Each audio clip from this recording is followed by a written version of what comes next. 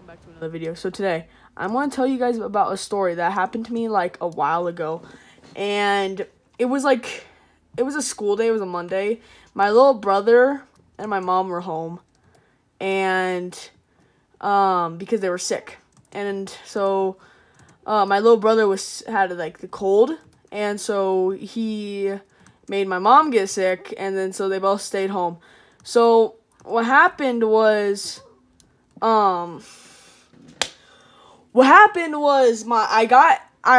was the end of the day, and I got in my mom's car, and she was like, hey, look at this, and I'm like, okay, sure. So she shows me, like, this 35-second video from, one of our friends, and, like, so behind our house, there's, like, a lot of, like, forest, I should say, not forest, but, like, there's a lot of plants behind our houses, and so,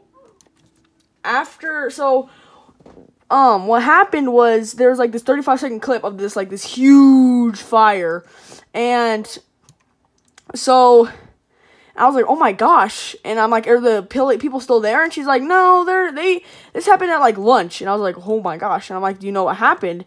And they were like, yeah, some like, remember, this is a school day, and these kids were like 6th graders, and she was like, yeah, some kids in like black hoodies and stuff went behind the houses and started lighting off firecrackers. And I'm like, really? And she's like, yeah. And she said they were lighting off firecrackers, and looks like one of them exploded wrong, as they should, because they're firecrackers and you shouldn't be lighting them off in places like that with all those plants. And so then so they lit it off, and then this huge fire started.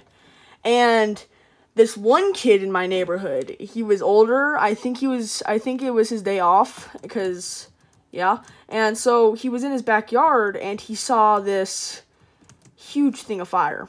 And so he grabbed this hose, and he started, like, spraying it away, and he called 911, and it was a super crazy experience, because when you saw the fire, it was crazy, but the even crazier thing was it didn't even damage the fence.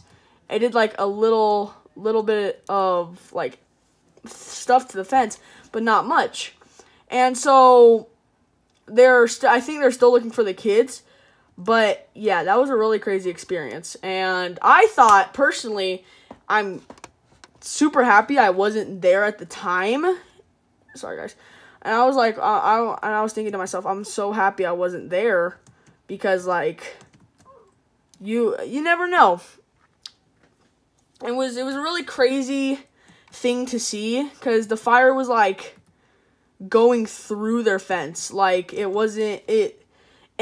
like, a week before that, we cleaned out all this, like, destroyed grass.